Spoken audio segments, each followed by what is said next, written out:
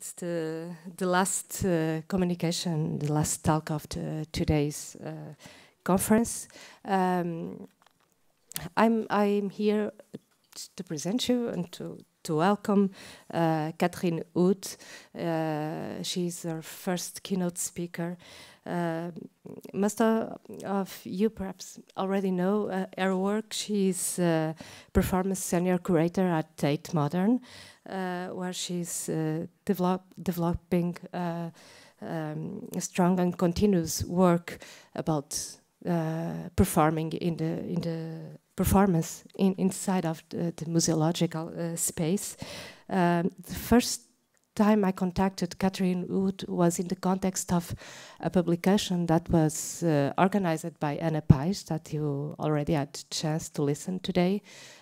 Performance in the public sphere. There is two versions. There is a printed version in Portuguese, performance na esfera pública, and also the English version that you can find online. So there it's an extensive book where you can find lots of very important text on performance, and one I think it's a contribution where you can find an interview by Catherine Hood. So I recommend you to look for it. Catherine was the curator of the installation that it's now in Tate Turbine Hall of Tania Bruguera work. She will speak more about it in a few minutes. She was curator also in 2017 of Robert Rauschenberg's retrospective, and co-curator in 2017 and 2018 of the live exhibition in the Tanks Annual Program. I think we can ask after, during the discussion, what it is, this Tanks Annual Program, and the role that it fulfills inside a museum as Tate. Catherine Hood also writes for several publications, After All, Art Forum, Moose, and other contemporary art publications. And for me, there was a book that was particularly important. That was the book Yvonne Reiner, The Mind is a Muscle, that was published in 2007. Well, I will just welcome Catherine Hood, and I will give you the stage. Please welcome. Hello. Thanks, Liliana, for the very nice introduction, and for inviting me, and for the collaboration over all these years. That publication that you did is fantastic, and I was very happy to be featured in it. And good to be here. Thanks very much to Culturgest for hosting this and having me here. I've got so many thoughts after the other talks that I've seen this afternoon, but maybe the best segue, actually, for me is the question of authenticity that came up just now, especially where it comes to Marina Abramović. And for one thing, it just made me think, I mean, I'm going to go on to talk in two ways, actually, about question of love, although I agree with the person who asked that question earlier in terms of how do we define it, how are we defining it, because I think I'm not at all explicitly trying to define it, but I'm going on, dare I say, some kind of instinct about an energy or a force or some kind of emotional drive that's linking the kinds of work that I'm going to talk about. And on the one hand, about what performance is and can be and does to the museum, when you bring performance into the art museum. On the other hand, more specifically about Tania Bruguera's practice and this recent project, her Turbine Hall commission. But I thought, as we were talking about authenticity earlier, maybe we were forgetting in all the talk about love and all our desire for true love, that affect is also in the title. And my feeling about that Marina Abramović Ule moment really gets to the heart of how brilliant, particularly Marina Abramović is at producing an effect of authenticity through affect. And Tania Bruguera is good at that too, but in a much more knowing way. And I think, you know, it's true, as as Bruno and I were just talking about out in the gap, it's true that there was this proliferation of apparently authentic body art in the kind of 1960s, 1970s period. And perhaps, as per the discussion around Ketty La Rocca, that had a naivety to it. But I think there's a marker which carries through into what I'll say about Tania Bruguera's work of a belief in actually the fallibility of the body and pain as maybe an authentic marker more than the capacity for love, dare I say. And this question of pain and vulnerability, which is connected to love, obviously, but carries through in many ways. So what I'm going to try to do is talking in two ways, really. One, as I said, about what performance does to art, and specifically what performance and trying to show performance and trying to collect performance, a practice based in the body and based in the energy and the kind of unruly nature of the human body in its formative period, in that kind of high period of body art that I've alluded to, what that does to the space of art, and particularly as a curator in a large public museum, what does it do to the museum? And then, sort of intersecting with that, how has Tania Bruguera's Turbine Hall Commission that's on view now come from a beginning that's located in body art practice as her work did 20 years ago? That's where she began as an artist. And how has she as an individual carried the sensibility and the questions at stake in that practice through to a new, I'd say a renewed form of institutional critique that comes from this position of intimacy and vulnerability in her own body, and how she applied that to the question of working with others and working with an institution. I've started with a picture of the Turbine Hall, which is where the action happens in many of these projects I'm talking about, partly as well because in the spirit of intimacy and the personal as political, I want to talk a little bit about my own journey as a curator too. And I remember distinctly coming to Tate Modern the first time it was open and looking at the Turbine Hall space and wondering why on earth the museum had put this dark, empty void in the heart of this new public building. Because at that point, it was sort of not quite filled by a Louise Bourgeois sculpture. And it felt like this giant space in which action was elsewhere. And what's been very interesting in museum terms is to see how people, the public, and also artist vision, and especially often through interaction or performance, have organically found ways to articulate the meaning of that space so that it's not empty, and to fill it, but actually in ways that were not necessarily predicted by the architects or the curators, directors of the museum. So leaving that space of possibility seems to have been important. But in terms of my own journey as a curator, I want to look back to my first job, which was as a curatorial assistant in the British Museum, which you may know, as the London equivalent to the Metropolitan Museum in New York. And I didn't know what being a curator was. I'd studied art history, and this was my first job, kind of running errands in this giant cavernous museum, pre-email, big bunches of keys and memos. And one of the things I had to do there, in between running, down the dark corridors with the Egyptian funerary sculpture and Assyrian stone tablets and Mesopotamian artifacts, which were behind glass, but nevertheless still felt quite powerful, especially in the shadows. I had to do a course on object handling, and there's an image of it. Well, that was the image of it as it was conceived, the 18th century Enlightenment model, and now. But I found this image actually from the object handling course that you have to do as a curatorial assistant.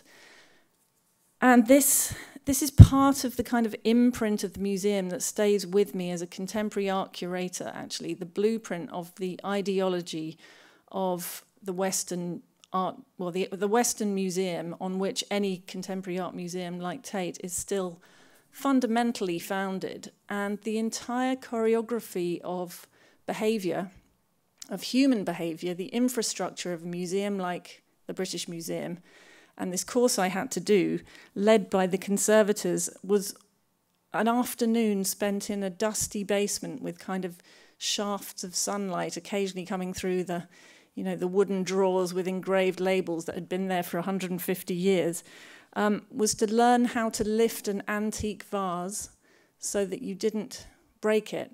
And not, obviously, you'd never lift any of these ancient artifacts by the handles, which had weak points where they were glued together.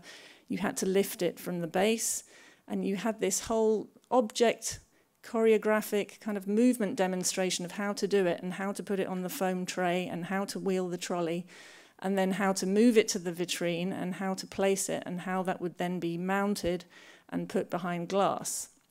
And I think the imprint of this choreography, this weird heterotopic ritual around the art object, which was, of course, in the tradition of the Enlightenment museum, removing objects from other ritual cultures and then placing them into this apparently non-ritual, non-magic, non-spiritual, educational and didactic space of all world cultures in one place, but really instituting this whole other choreography and form of behavior that was placing an emphasis on stasis and preservation. And really, when you think about this model, the kind of rationalist principles of classification, as Tony Bennett has described it in his book about museology, and the obliteration from any sense of belief or magic, and transforming all those artworks that had their own social functions into one space, a disciplinary space and a space of observation and surveillance, which in Foucault's understanding, you know, is on par with the prison, the school, and the hospital as spaces that subdue subjects and bodies into a certain order and a certain principle and rationality. This is still somehow the imprint of the museum that I carry to. And I think, you know, this is how museums are organised.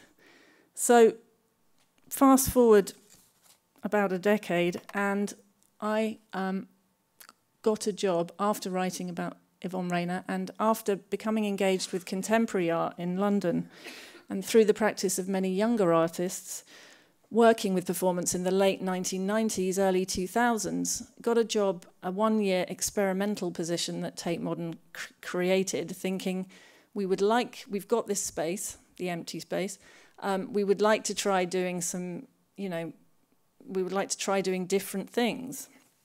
And the idea of Tate's at that point was, I think, more to do large-scale collaborations between disciplines. So there was an impulse to question the disciplinary basis of the museum.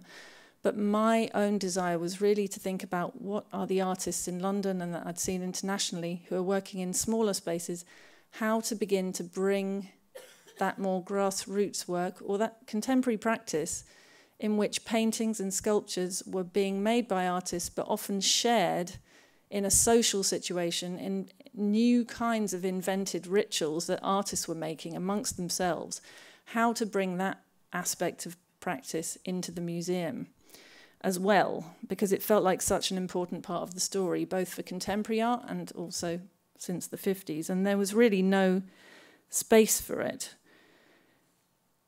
As you know, the modern art museum, like Tate, with its white-walled galleries elsewhere, presupposes an autonomous ritual of viewing, but usually by individuals in isolation, rather than collective moments. And the way that artworks, you know, there's often in any museum collection, I think, a kind of secret history of performance that shows the relics of things that have happened. But as with the important exhibition that documented those kind of practices in the late 90s called Out of Actions, curated by Paul Schimmel in LA, the objects are often shown as relics that had a life before they came into the museum and no longer do.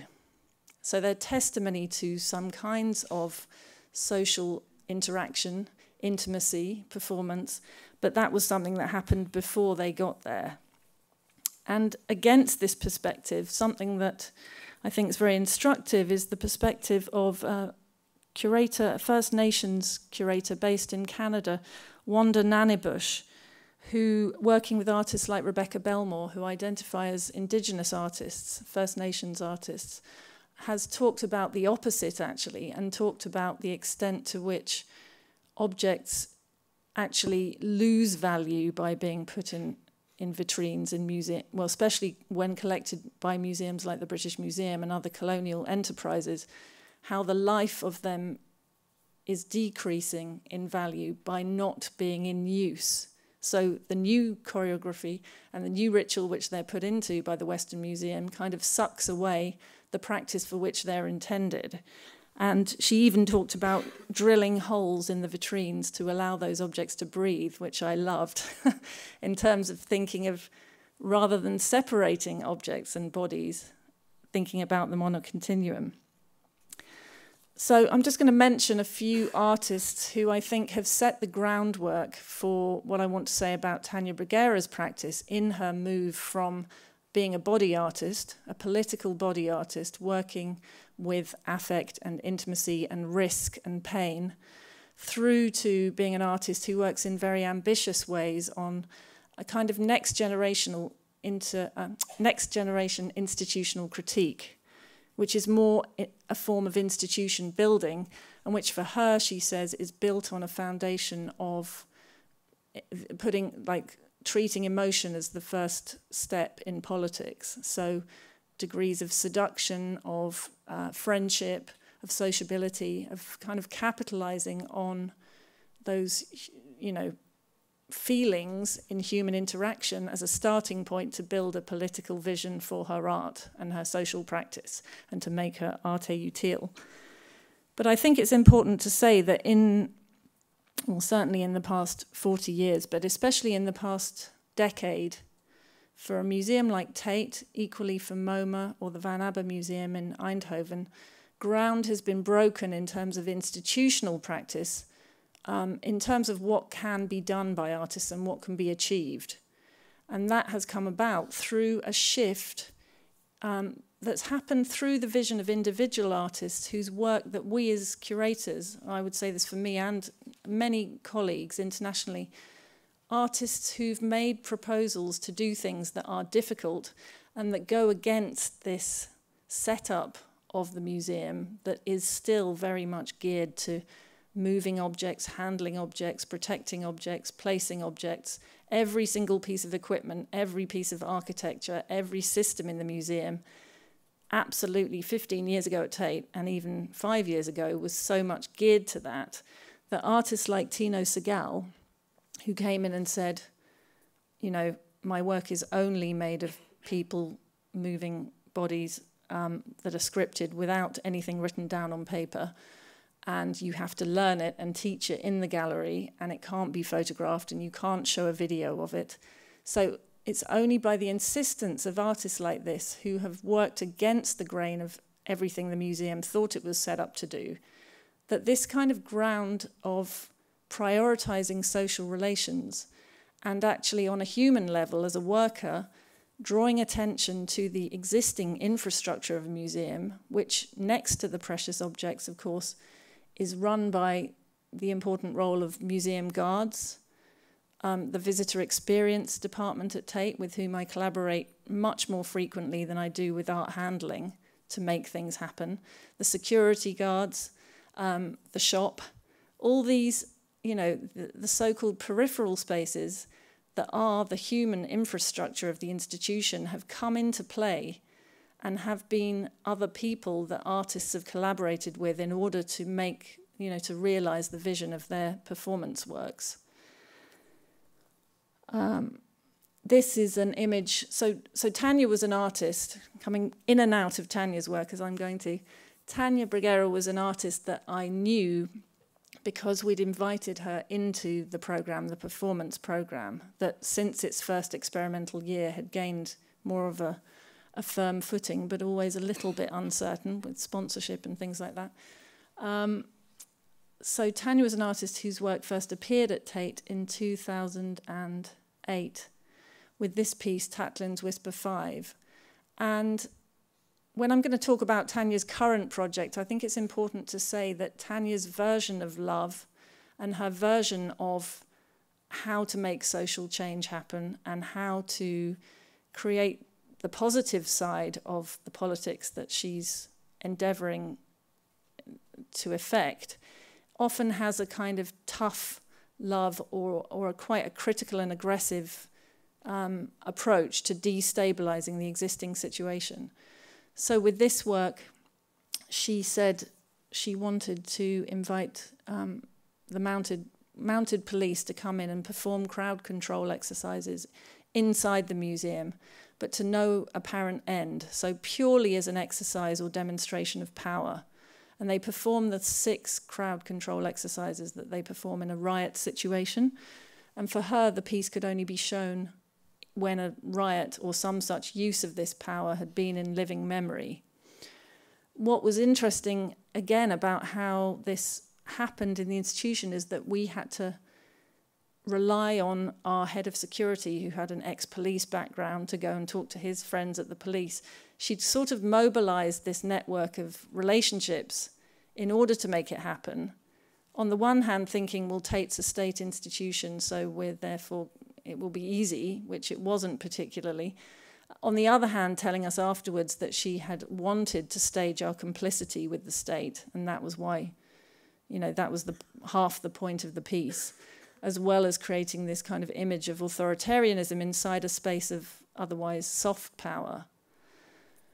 But in these situations, the other part of what she's always doing is leading people to see themselves as a community or a crowd, but through this kind of adverse situation. I've just got a few. I can't actually see the time, so I don't know how long I've got an image here, a couple of images here of other collection works that we're showing at the moment, by Rose Finn-Kelsey, a British artist, just to emphasize the point, I think, that in collecting, in the work we've been doing, showing is one thing, and it's mobilized these different ways of working with the infrastructure of the museum, different relationships, different values, social over material.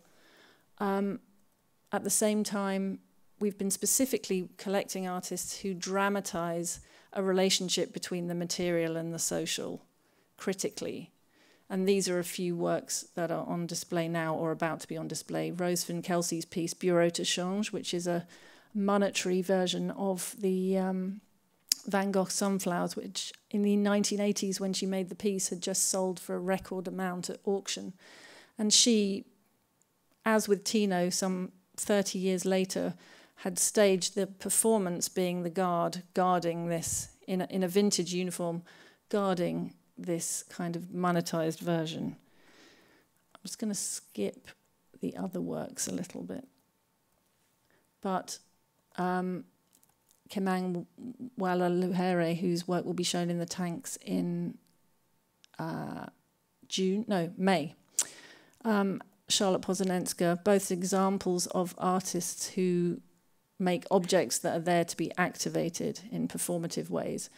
And another project that broke substantial ground in the institution in terms of the permission that we kind of gained to experiment with the apparatus of the institution in a way that Tania's work certainly has done, was this project by Boris Sharmat's 2015, which proposed a radical shift of value for the institution in asking the question, what if Tate Modern became temporarily the Musée de la Danse? And Tania challenged me at a discussion that we had in a symposium in New York one time a few years ago, saying, bringing theatre and dance into the museum is too easy. It's not agitational enough. It's not political enough. It's about form. And I think what I was hoping to show in these images is the way that, you see here, works embedded throughout the galleries by the Musée de la Danse and a giant workshop in the Turbine Hall, but that bringing in practitioners who are experts in working with dance and theatre into dialogue with visual artists who less often are, or less often have that basis, has brought in not only attention to the human choreography of the institution in the way that Tino Segal's work or Rose Finn Kelsey's work did, but also a lot of nuance in terms of questions of how to work collaboratively and how to work as a community and how to work with the body and what the human body needs in an institutional space to be cared for. Because I think not just the museum model being set up, as I've said, around this hierarchy of the object being the ultimate locus of value, in which case water's not allowed, you know, resting points aren't allowed, all kinds of things that are messy and human are not usually allowed in museums. So the bringing in of dance has kind of challenged that hierarchy on one level. But it's also, I think there's been a degree to which a project like this, as with Tino's work, starts to think about the entire infrastructure of the museum as a performative set of behaviours which can be challenged and changed and shifted, even if you're raising the spectre of that in the collective imagination temporarily. There becomes a sense, for somewhere like Tate, a big institution which is often slow to change procedures, it raises in the imagination the idea that this could be what we value. A gesture could be something that is precious, even if it's taught to one person at a time and they take it away, that could be something as valuable as a precious artwork.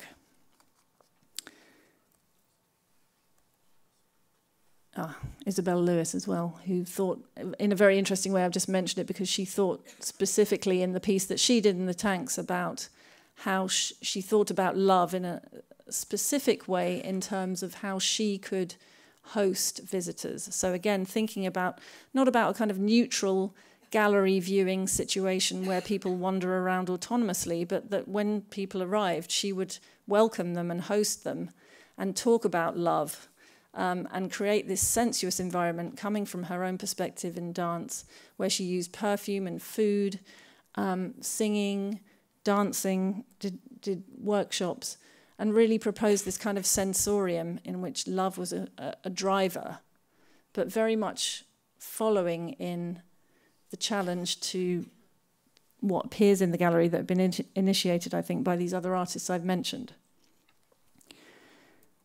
So to come on to Tania's project, I wanted to talk about it really in terms of, like I said, her own transition in her work and what that high period of body art that Tania's work grew out of, that what Leah Vergine, in her book on performance and body art in the 1970s said, that kind of ground zero of practice located in the body in which anybody in pain believes they have the right to be taken seriously.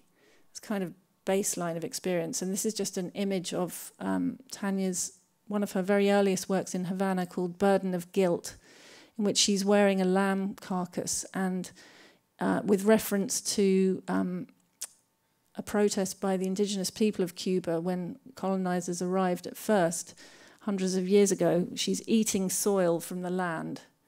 So she's continued from this point to make works.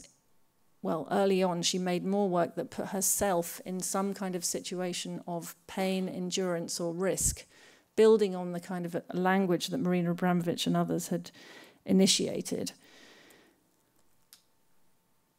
Through to this work, where, as with the new Turbine Hall Commission, she started to transfer that experience of disorientation and discomfort and vulnerability onto the bodies of visitors who enter her installations. And I think she's kind of taken those principles of body art and of self-experimentation and risk and tried to think about how she can, the basis of effecting change by creating powerful experiential images based in the same kind of feelings that she evoked in the earliest actions that she made on herself.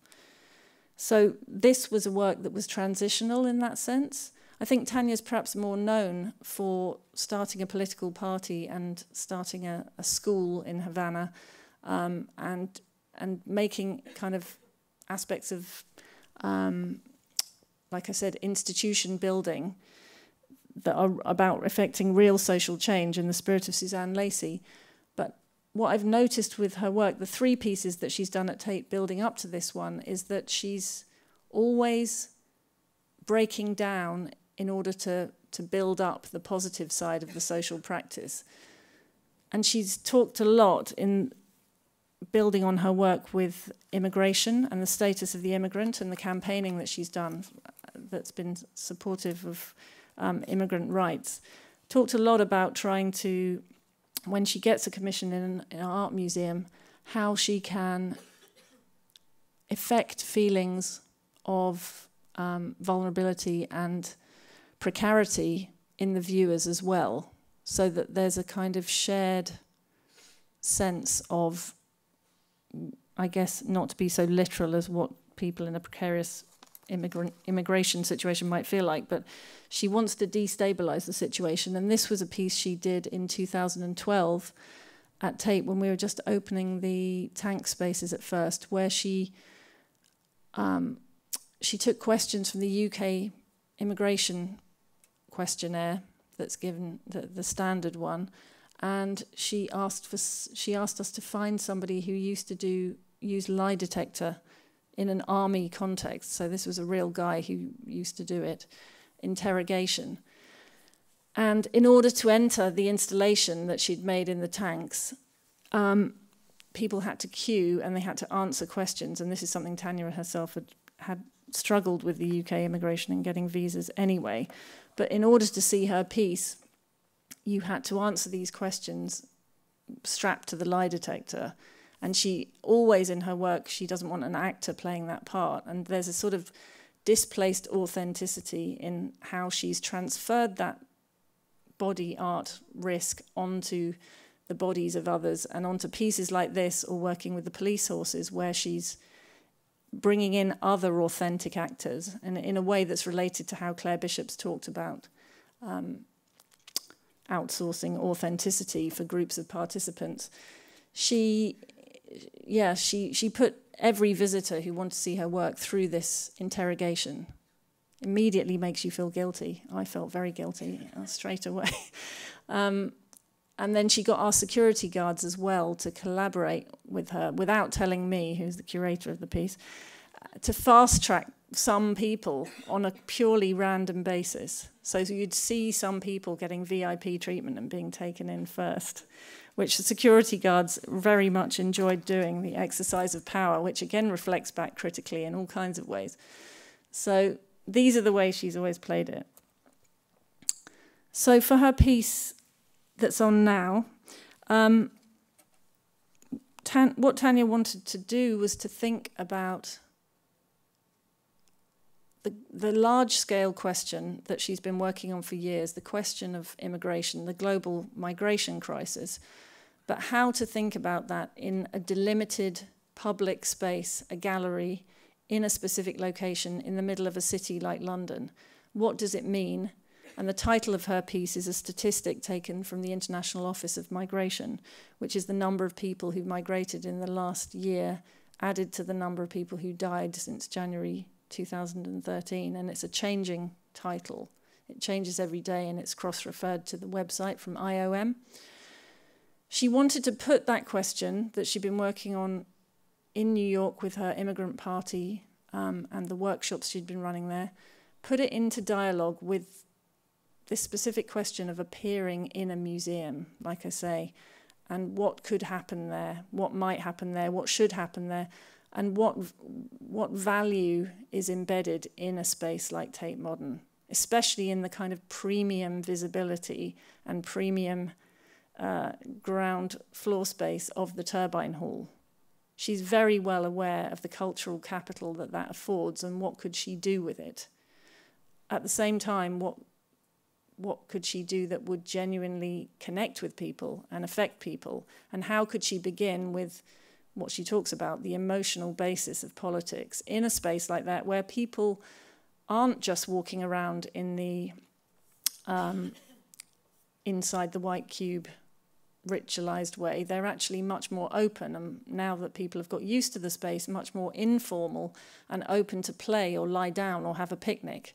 So how could she intervene in that space in a meaningful way that could nevertheless connect with these bigger political concerns? And the way that she decided to approach it was through, there were 4 aspects to the piece. The first one that she initially thought about being present through the whole space, but the first thing she talked about actually was creating forced empathy in the space. And this is an image of Tania crying fake tears produced by a menthol substance that she had created working with a perfume artist, Sissel, that would affect tears in visitors involuntarily. That was the idea. Most people did cry, not everybody.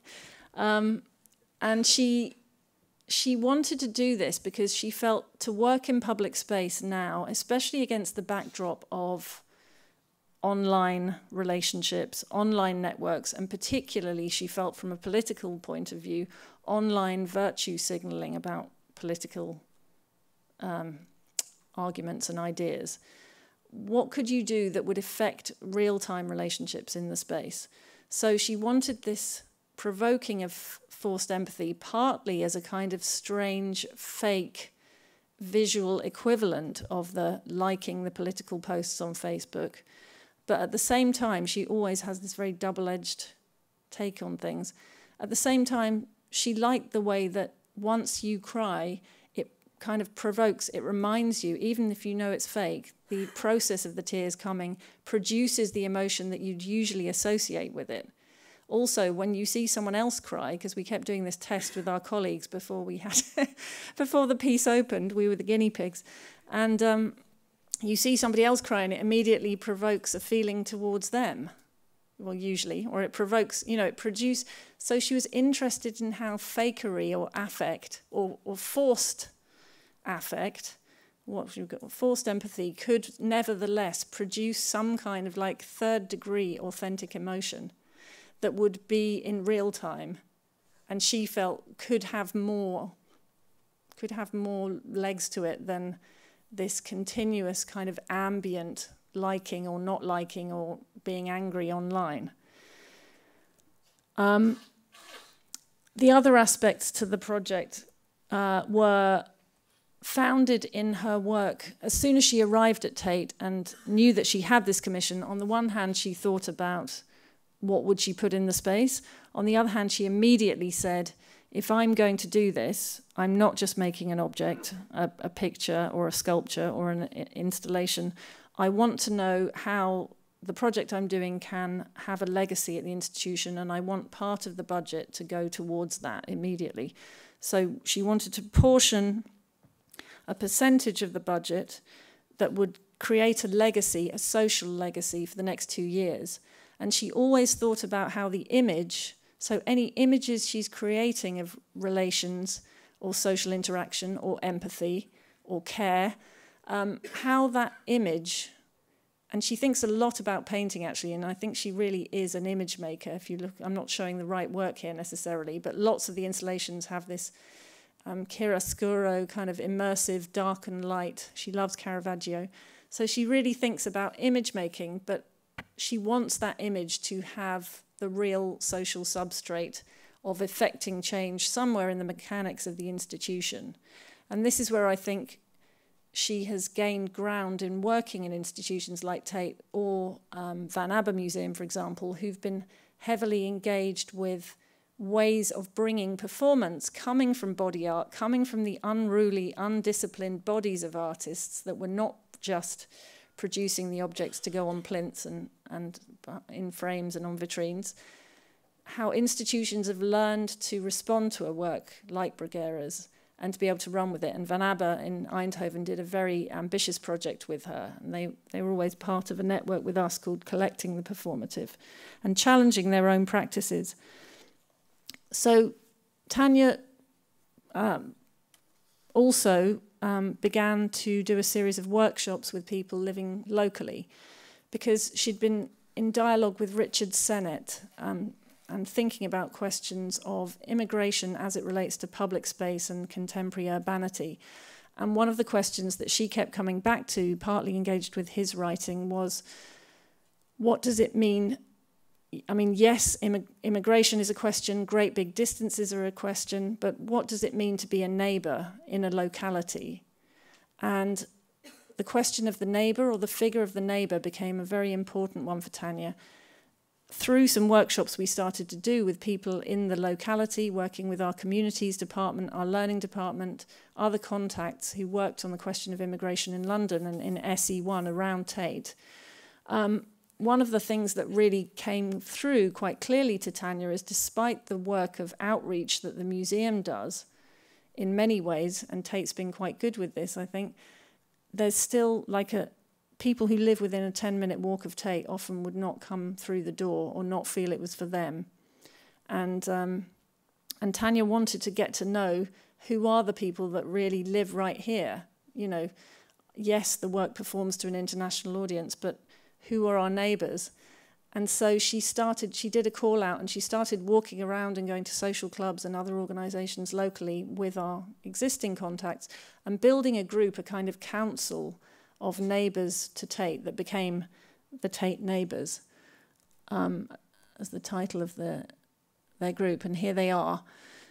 And it was really through a sense of trying to open up the position that she had in creating these new friendships, this new dialogue with a group of people that became kind of advisors and critics that she was very closely in conversation with, that she grew the project from there. So the other aspects of the project, well, aside from the crying and the sound, the sound was a pervasive installation in the space of low frequency, a very unsettling low frequency sound that, again, like the crying, was create this kind of strange disturbance in you. And she'd done it with the sound artist Steve Goodman, who's written a book called Sonic Warfare.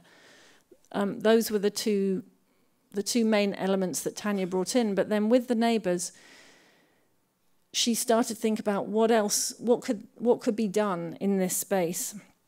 And they had meetings twice a week in the 6 months running up to the project. And one of the things they proposed, she thought kind of wildly, was, we've seen the new building, the new Tate Modern building that opened in 2016, titled the Blavatnik Building, after the financial donor.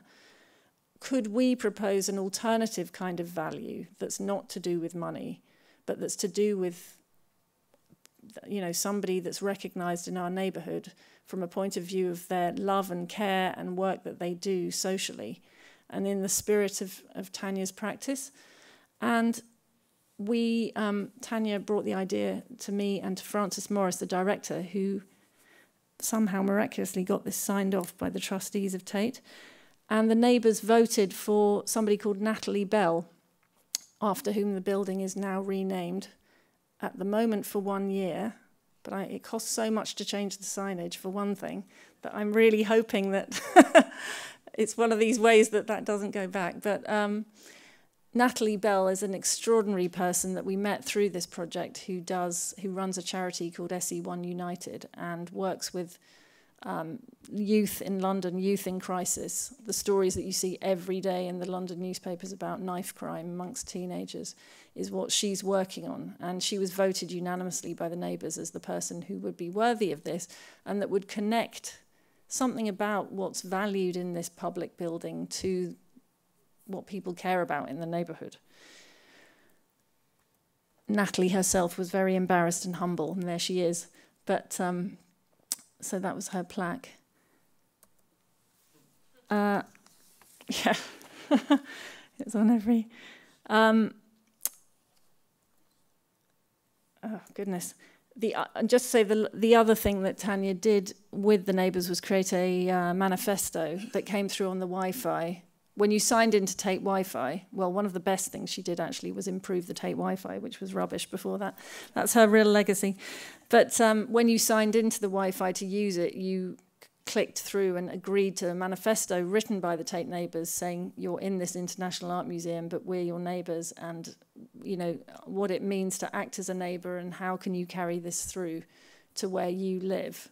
And Natalie Bell had a great quote herself of a Vietnamese mother and a Geordie father who said she'd experienced terrible racism and xenophobia growing up in Essex in the 1980s, 70s and 80s. Her quote, which worked its way into the manifesto, was, "I'm from here, I'm from now." And she's very much about what it means to act in the here and now, and carried that spirit through to the work that Tania tried to do. Much to say, but really, I hope it makes sense, the link I'm trying to make between Tania's impulse in trying to build from a position of her own delimited experience of the body in those early works through to working on a museum not as though it's this authoritative pedagogic institution that will teach us through the expertise of curators who know more than everybody else, but really, what does it mean to bring in people on a level with you to make the visitors feel somehow vulnerable or affected in physical ways through the kind of the medium of the body, and to displace the authenticity that was maybe naively associated with working on the body in performance art in the kind of high period of performance in the 60s and 70s, to translate that and channel that through a whole set of bodies, behaviours and practices that are real, that are about economics, that are about value and care and ways of doing things and ways of working with people, and to really try to run that through the institution in ways that are challenged and ways that are new. And I came back at the end to a conversation between Walter Mignolo, who coined the concept of decolonial aesthetics, and Wanda Nannybush, who I cited earlier with her work on First Nations art in Canadian museums. And I think his way of thinking about the significance of the body's presence in art resonates a lot with Tania's journey in institution shaping and the idea of kind of delinking from certain principles of so-called civilization and enlightenment in order to return to one's located and delimited reality, whether your neighborhood or your own position. Mignolo says in the conversation, what unites the human species, our bodies. It's through our bodies that reconnecting to land and earth is possible and necessary. It's imperative to delink from the principles of a civilization that trained us to block our bodies in order to give privilege to our minds, simultaneously with land conceived and instituted as private property.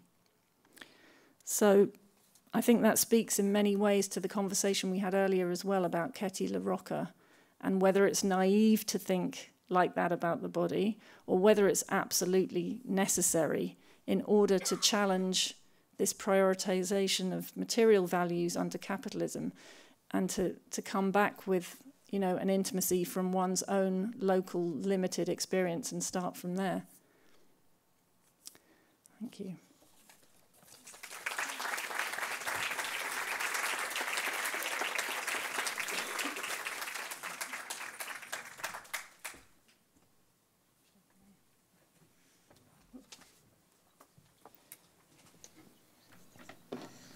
Thank you very much, Catherine, for this talk that touched different dimensions of what we've been speaking during the day, but also I was always thinking about also what is going, some discussions and also the program that it's going on here in Culturgest, so it's like a kind of I think it's really helpful because I was thinking about you. Perhaps most of you already saw the information about Steve Paxton's exhibition. So I was thinking while you were speaking about these other ways of using the museum spaces and the introduction of gestures and of movement, and so somehow it's something mediums, that it's, yes. But how does it shift, and how does it transforms also the way that we think curatorially, and how do we think that it's what it is a museum, what it is an object to be experienced also. In the next, it's not yet public, but in May we'll have also Walter Mignolo will speak here in 17 May, and this brings me. Well, I want to open the discussion, of course, but I also wanted to share it with you that while you were giving your talk, I was thinking that this Tania Bruguera's work, but also the reflection that you are developing about your own curatorial work, somehow it touches all this decoloniality thought about museums and about cultural institutions, and how we need to shift our axis of thought and transform also categories that we are used and behaviors that we are used. Yeah. So, and I think that you only this shift that you made from the British Museum and the way that things are thought in the British Museum, and how performance can give you a different perspective in what it is to do museography, and somehow it touched this decolonial debate that it's now going on about restitution of objects, what to do with the museum. Yeah. So this is kind of a large question, but I don't know if you want to, or if you can comment on it. It's interesting, though. I'm probably caricaturing the British Museum to some extent because I was there over 18 years or 20 years ago. And I think now museums like the British Museum try to do a lot more to sort of demonstrate objects in use, but it's still under the same ideology, obviously, of world cultures in one place. And I think contemporary art museums are not immune to the same issues, actually. I mean, we're building an extraordinary global collection at Tate Modern, like many other museums. But it feels more and more important to me to acknowledge the limited localness and stubbornness of work that isn't fluid and, easy to travel in that way, and that is related to a community in its locality, or could be, or could grow one there. I mean, I feel we're at a point where everything is and should be very up in the air about what goes on in a museum. And what I liked, I mean, I didn't articulate it well, but these questions about what love is feel quite fundamental to that. It's kind of like saying what's human, I think, and what's art. They're all too big a question. But something that Tania did in this project with the neighbours felt like a step towards disturbing the comfortable base of what the museum thinks it is and the value it thinks it's embodying. And it was not just its feel-goodness. I think the feel-good side of all of this is maybe a bit of a red herring, actually. It's more the critical questions that it opens up when you give away your authority, or your, like Tania kind of gave away her own authority in the situation. I mean, to some extent, obviously it still has her name on the project, but Natalie Bell and the Neighbours group, she genuinely opened up the situation and will continue to, and has insisted that Tate also continues to, which is, much as there's willingness on a practical level. That's what I was trying. One of the things I'm trying to explain is conceptual agreement's very, very easy in art. Actually, practically getting to do any of these things is really kind of work. It's where the work is, as you know. Yes. So I think these steps are on a journey that I won't even say we, because I don't know who we are, but nobody knows where it's going. It just feels like a good shaking of the foundations. Mm-hmm. So thank you. I will open the debate to this other side. So there's already one there, two there, and another. So first there, and then we can go to that Hello. side. I really appreciated your observations about the disciplinary space of the museum, the museum as a disciplinary space, and your sort of sensitivity to the ways in your curatorial practice and working with artists, contemporary artists, that you try to think about perhaps disrupting that disciplinarity of the museum space. Thinking about dance that I've seen in museums, I'm wondering if it functions a little bit differently than the way that Tania Bruguera's work functions. Because in my own experience of seeing dance in museums, it still functions as a spectacle, and that sense of the dancers' bodies becoming objects and the museum guard still controlling your behaviors in relationship to the dancers.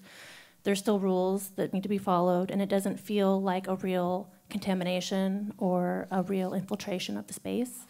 And I think something that you also touched on that's really interesting about Tania's work is the ways that she truly infiltrates the institution by cooperating and collaborating with other aspects of the museum rather than just the gallery space or the curators. She works with security guards. She works with the education departments. Yeah. She almost makes herself invisible in a way. In a way, it's like the opposite of the spectacular. She often does. Yes. And I think that there's a real generosity in her practice, and I'm just wondering if you might be able to comment a little bit on generosity, and its relationship to the larger questions of the conference. Yeah. Well, I don't know which bits of dance in museums you've seen, because I've seen some really bad stuff too. And actually, when I had my job interview at Tate, I said, one thing I'm not going to do is have dancers responding to the artworks in the, formally just riffing off, improvising off the works in the collection, which I had just seen done really badly. I think some projects that we've done, I feel, like the Musée de la Danse project or Isabel Lewis, they really have also, like Tania, albeit coming from a very different practice and craft, they have nevertheless interacted with exactly those structures too, in terms of learning. And say in the Musée de la Danse project, each dancer who was in that picture in a room, they did have a guard for the dancers' protection, actually. Like the dancers wanted somebody there, because otherwise they're just there somewhat vulnerable. But each person was working with one member of the visitor experience team, who then got to know each other, and that person became kind of expert in their dance. And it was a really different relationship and setup in terms of what the museum attendants are normally doing in there. So it was much less about like, don't touch the Pollock, and more helping to share the work and be a companion to that person. And I'm not saying it was perfect. These things are always quite tricky, but it did embed itself in that way. Generosity. Tania's naturally very, very generous. Yeah, I mean, I'd say she's somebody like Katerina Seda, actually, who was in the previous presentation. You have to be amazingly good at working with people and convincing them to be on board with your sometimes crazy seeming idea. So Tania has this natural generosity and warmth, and also she's been through such a lot in her own work as an activist, and I actually didn't get onto there, but one of the things that happened, which is in the spirit of her generosity, is that Tate often has activists coming and wanting to stage protests about, like when we had sponsorship at Tate by BP, British Petroleum, there was a group called Liberate Tate who would come and stage incredibly elaborate protests with visual props and sculptures. And Tate would tolerate it when the space was empty, but it wasn't that we were staging our own protest against ourselves. But Tania said that she wanted that space she created, and I've realised now that I didn't even explain the image on the floor, which is of a man named Youssef, who Natalie Bell had helped after he was made homeless as a refugee from Syria. She chose his image as one person. Actually, forgot to talk about the whole main point of the piece, which was it kind of harvested people's play and energy with this thermochromic ink, that when you touched it, it warmed the image to the extent that his intimate portrait was revealed. However, actually, there was a kind of impossibility to it. You'd never get enough people to do it. So it had this, again, like all Tania's work, this sort of double-edged failure and an invitation to intimacy with it.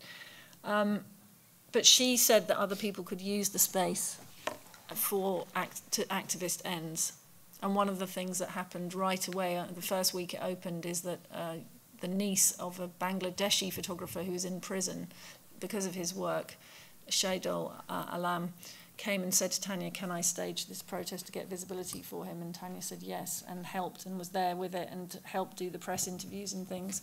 And it felt real to me when the text from Amnesty International, who I follow anyway, came through saying he'd been released, and I think it played a small part. I'm not saying it was the only thing, but Tania is very into hosting other, creating a space that others can enter in solidarity. And what was beautiful, actually, and incredibly moving, is that then Tania was detained in Cuba when she went back after opening this project. She'd been protesting a new law in Cuba, the Decree 349, which is curtailing artistic freedom. And she was put in prison, and all the Tate neighbours and all the people who'd been at the other protest came and did a vigil for Tania and protested for her.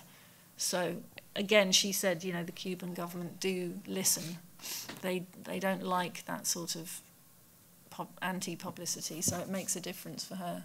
It made a difference for her and the other artists who were put in prison. It was not just her, but a group of artists who were imprisoned and then released. Hi. Yeah, talking about protests and the BP sponsorship, I basically wanted to ask you about car makers, because I think it was really interesting how in your presentation you touched on the relationship between the artist and the institution and the local community and like the state and power. But I think there's another big protagonist in this project, which is corporate sponsorship. And in your PowerPoint, we saw the name of BMW, Hyundai. So I was wondering just if you can touch on this, like from your experience of curating performances in a big institution. Yeah, well, performance has been an area that never had funding. So the first job I had, like that I said was an experimental position, was a year-long position, also sponsored by an internet bank called Egg that then went bankrupt. Nothing to do with me, I swore. But it's always been, I mean, I could go on, but the status of this area of practice has always been marginal. So it's always been considered additional program, not core program, until very recently. It's always depended on some kind of additional funding. Also, the model in the UK has been a decrease in government funding or any kind of core state funding year on year. It's now down to under 30%. So I don't know how Nixarota got Tate Modern built, but the phase 2, I mean, we do know partly, Mr. Blavatnik helped. It's really just, especially by the Tory government in the UK, the funding's been cut away and cut away. And I remember seeing David Cameron on TV 9 years ago saying, I've got this idea, American-style philanthropy, which doesn't work particularly well in the UK because there isn't a culture of tax breaks. And so Tate is doing a lot of work on cultivating donors, but corporate sponsorship is kind of the middle ground in those cuts. And all I can say is Hyundai are the most extraordinary understanding. I mean, in terms of knowing the art that they're sponsoring, I was quite blown away. Neither BMW or Hyundai have ever said that we can't do anything we want to do, which counts for something, I must say. Like, we've explained what Tania was going to do, who she is. She's been in prison in Cuba. No questions have been asked. So, yeah, their name is on the program. But I think não sei quem estava primeiro. Se calhar vou passar primeiro ali, sim. Depois para ti. Thank you very much. It was very touching, your presentation, and I was, you know, throughout the narrative, I definitely was very touched by the time Natalie Bell got her name on the building. It just got fantastic. Something like, really like, it was very, a story of achievement, very important to share with us as well. I was interested to, it was interesting you showed Musée de la Danse, because before that I just had thought about how do you see the relationship between museum, archival practices, preservation, performance, the ephemeral performance coming into museum, and thus eventually dealing now with issues of possibilities of preservation, and eventually if preservation of performance may have to do with reproduction, and how does that resonate with the politics of performance that are against reproduction, and performance art being particularly autobiographical. So that frame, because of performance coming into the museum and that issue arising in that context. Well, it's a really good question, a key question for the area, I think, because I think what happened was artists like Tino Segal, Roman Ondak, Tanya, Elmgreen and Dragset kind of pulled the rug from under everyone's ideas about performance and whether it could be in a museum in a live way, by saying the work could be editioned and sold, and playing that game with the market and saying, you know, an object. I mean, much as I've emphasised the distinction between material objects and social objects, Tino was quite explicit that his favourite artist was Jeff Koons at that early point in the 2000s, and that, you know, he was interested in the experience economy and that performance could be a commodity as well. And Marina Abramović has obviously kind of reinvented to some extent her relationship to the authenticity of the actions from the 70s, but she would never, lots of artists have from that generation, I think led by the younger generation. A lot of artists from the previous generation have reconsidered whether they would reenact their work from that period, and maybe the Steve Paxton conversation is interesting there, because Yvonne Rainer certainly did reconsider that. Joan Jonas has reconsidered it with us quite recently and done it. I mean, I think there's a distinction in the practice between the kind of work like Rhythm O by Marina Abramović, which she said, I would never and I could never recreate that work, because obviously it ended with somebody holding a live gun to her head and a situation of extreme risk. She would not put herself in for a reenactment. Other works as well, I mean, you know, there's a Chinese artist I did a studio visit, Hei Yun Chang, who'd made a very, very difficult, painful piece of body art, and in a context of hardcore political body art emerging in China in the 1990s, of being cut right down his body with a razor blade. I mean, I think there are works that are not reenactable, and for those works, working with the artists, I have thought about the importance of nevertheless representing them through the documentation that the artists have overseen. You know, artists often make the work like Herman Nitsch and the Actionists did, often are making documents that become the work in their mind. So I think that's really important to have within the story of art in a museum. But there are the artists who say, no, it's a score and it can be, you know, it can be reenacted often artists now obviously making work for the context of the gallery of the museum in a different way as well. Making scripts and scores that are repeatable, more like music. So I have to say, I've written a 28-page strategy about collecting performance for Tate, and I'm differentiating in there all those kinds of ways that performance can appear. And sometimes it's in an object like the Charlotte Pozanenska sculpture that I skipped through, which is intended to be activated. Sometimes it's a photo, sometimes it's a score. But it pops up, I think everything it almost has a performative dimension somehow, or speaks to that question.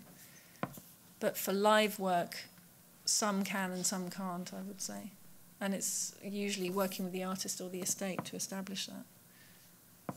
Just very quickly, is Tate buying some work in that sense? I mean, is it able to buy?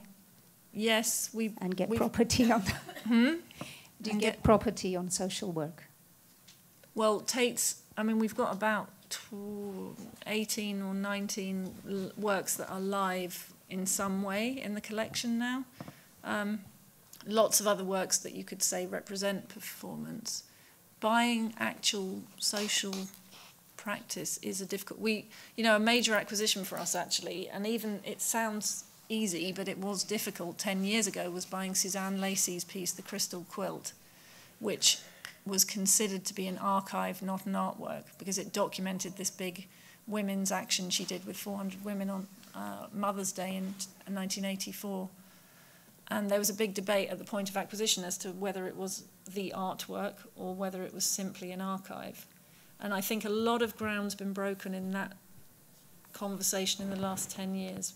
And artists who were previously seen as just the photographer, like Charles Atlas, or even Babette Mangold as the video maker, are recognised as artists in their own right who are making images of that important work.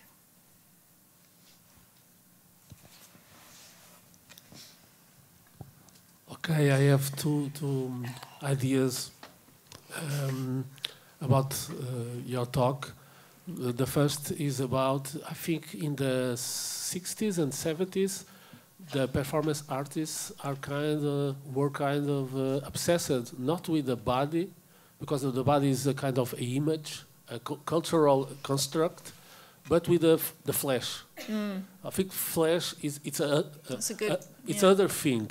I'm recalling Vito Conci biting himself, or Gina Pan cutting herself. Yeah. This is an idea that the second idea is, okay, I think Tania Bruguera, the project about the neighbors is amazing. I think it's about giving power. It's about empowering people that once was very fragile, very vulnerable, because they in the next door they have a great building, a grand institution, but they don't feel that they were good enough to enter into the museum. It's amazing idea. Or not feeling welcome, Yes. Which was very interesting in relation to Isabel Lewis's work as well. But my issue is, okay, I think it could be a little bit about reality shows. The reality shows give us that naive idea that we see life. It has to do with the concept of authenticity. But once you put someone with a camera, it's a spectacle. It's a show. It's a show. It's not live. Once you put the lives of that neighbors in the frame of the museum, I think it's not authentic anymore. It's a provocative question. A very, very good question, I think. And it's exactly the question we debated with Tania. Because, to be honest, when we invited Tania, I think a lot of people in Tate who like the idea of social practice as a commission were thinking, great, we will have a circle of people authentically talking in the Turbine Hall, and, there'll be this visible social practice. Tania's always so much more barbed than that, because what she did, I think, is like harvest the social energy of the visitors, who she's a bit, not critical of, but, you know, this thing of, I mean, I had the image on there of the school kids, which was lovely and innocent on one level, but she's, to make the actual installation work, to warm up the floor, you needed loads of people just being on it, rolling on it, playing on it, touching it. So I feel like in a Facebook data, Cambridge Analytica kind of way, Tania did this lo-fi metaphor for sucking people's energy into making her work appear. The actual neighbours did not appear at all to the public. So actually those workshops she did were always behind closed doors.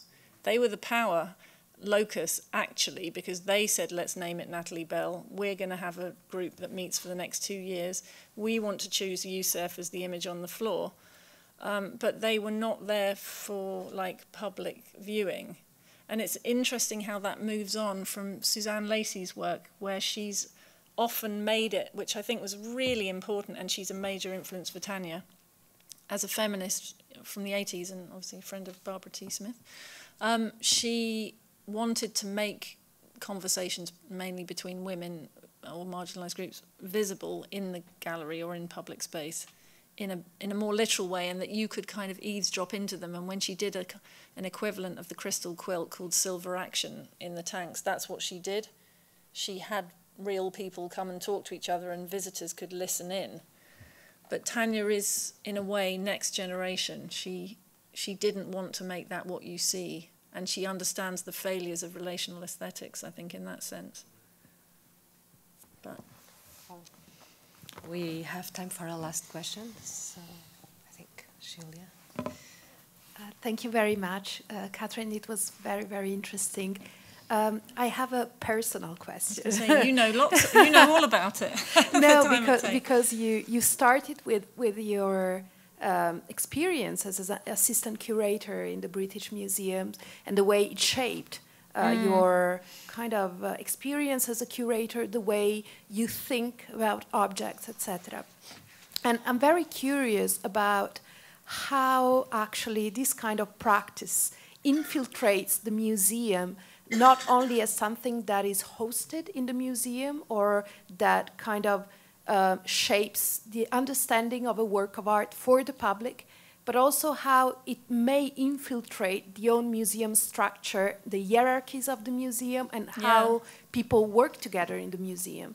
So I wanted to ask you, on a more personal note, how working with these artists, especially with Tania in this case, actually eventually stemmed a reflection in you about curatorial authority and the way you work as a curator, and what is curatorial authority for you and at Tate in general, and how curators work together, etc. Yeah, I mean, I hope the answer isn't too boring, but, you know, when I started trying to do this work at Tate, like I said, it was an absolute uphill battle. We were not allowed to use the art handling lift or workshop, or, like, everything was not for this part of the programme, because this wasn't what the museum was supposed to be doing. I mean, and that wasn't the director, that was just the culture.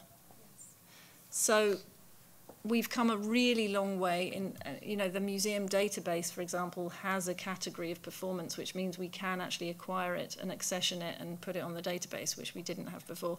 We have a production manager who has expertise in producing more theatre-like things instead of just the art handling department. We have some equipment and we have some spaces, and, you know, we have a culture that has grown to accept or even plan that this could be part of what the museum does. And even in the last year, we've set up a fund, because what had happened to artists like Tino Segal and Roman Ondak, which they can tell you themselves, is that museums like Tate and others were buying these live works, and then when it came to displays, collection displays, there's very little budget in museums for displays, so it's all about, you know, you've got your storage, you've got your conservators, and you've got your art handlers, and everything, in theory, can come out and go on display without much money. There's no transport, no insurance.